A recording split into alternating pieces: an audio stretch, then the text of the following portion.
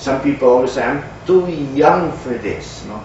I can't do it. Well, or I'm too old, which is worse. You know, this is how I got into this whole business.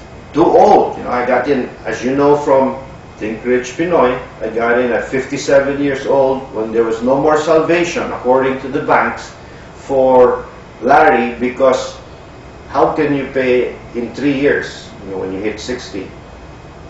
The banks no longer believe that you are bankable commodity. So how did I beat that kind of obstacle? Well, you gotta ask around.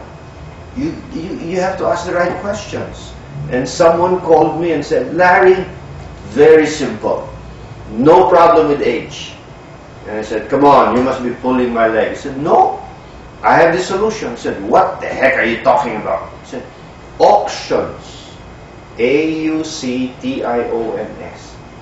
Auctions, yes. Look at your Manila Bulletin. Look at the classified ads. Look for auctions. And you'll see list of properties that are being auctioned by different banks.